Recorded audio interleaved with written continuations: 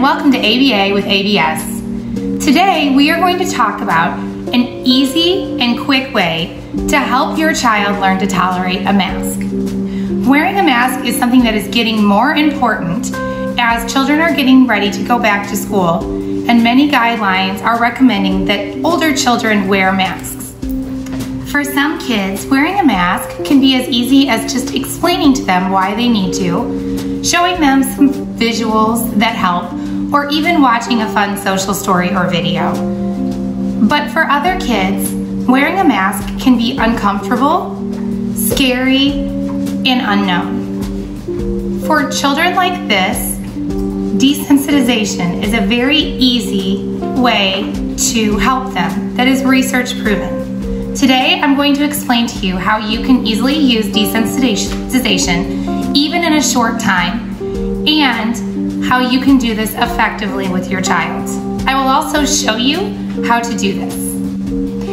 So let's start with what is desensitization. Desensitization is a research-based, effective strategy to teach a variety of skills to a variety of people.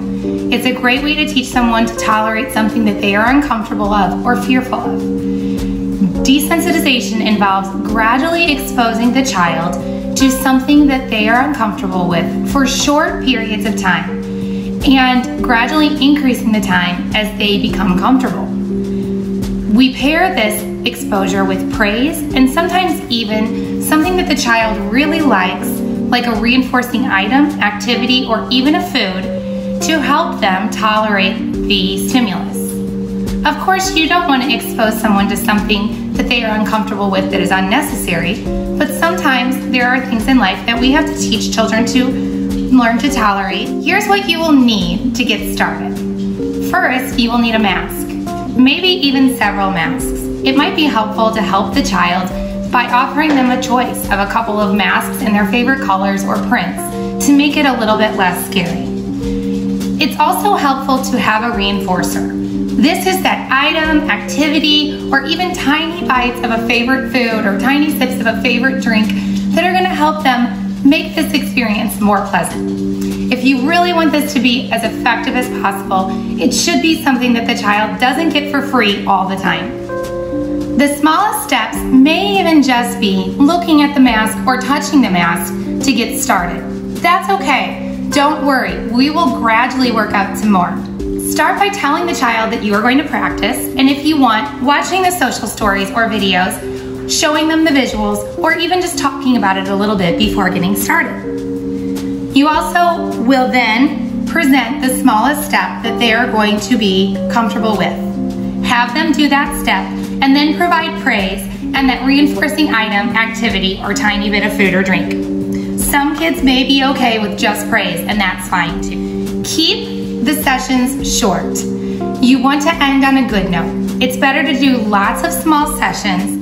If the child stays calm during the step, provide praise and the reinforcing item. If they get upset, don't stress. Stay calm, don't talk to the child, and wait calmly for them to calm down, and then represent the step. It's most effective if you do not end the session when your child is upset. You want to end on a good note.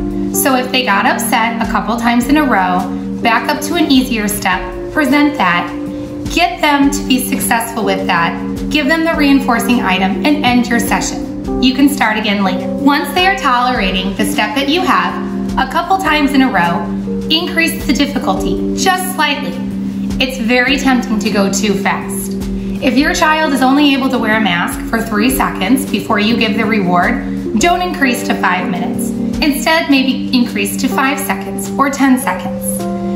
If you'd like, and you have a BCBA who can help you, this is a great time to get them involved. Here's some helpful tips for moving forward. It's best, again, to do this in short steps and practice very frequently. The more frequently you practice, the faster it will go. Use your pen and paper to write down how the child did.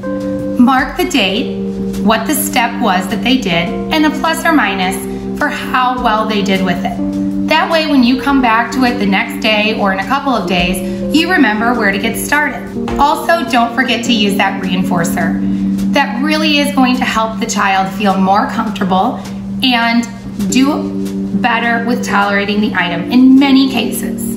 And again, go slowly.